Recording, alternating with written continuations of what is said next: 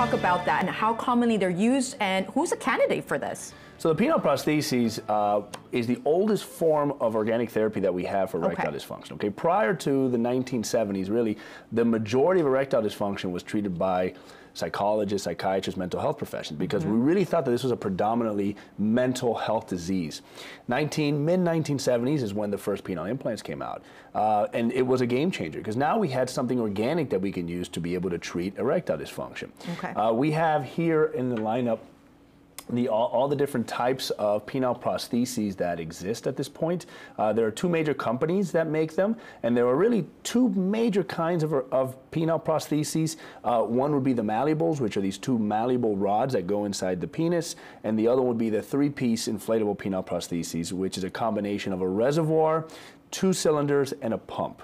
Okay. So how do they work? So the way that these implants work, and I have here a model in my hand of the actual penile prostheses, okay? Okay. So we have, this is the reservoir, which is normally filled with saline, okay?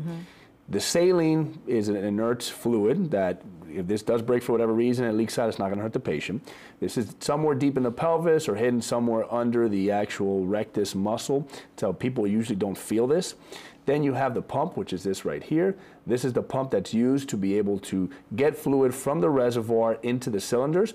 So every time you press this button, fluid's going in from the reservoir into the cylinders.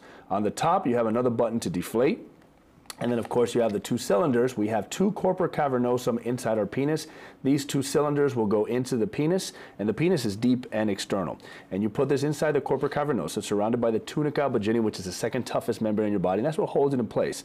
So it's a mechanical thing. You have fluid goes from the reservoir. When you pump it, it goes into the cylinders. It gets as rigid as you'd like it to be. You have intercourse. Once you're done, you press the button, you grab the actual phallus in your hand, and you push back, and all the fluid goes back into the reservoir. So this is inserted surgically into the patient? This is a surgery, absolutely, yes. Okay. It is irreversible as well. So we're talking about a half an hour to an hour long surgery, ambulatory usually, so people come in and out of the same day. Okay. It takes about 4 to 6 weeks for them to heal to be able to start using it, but yes, this is a surgery.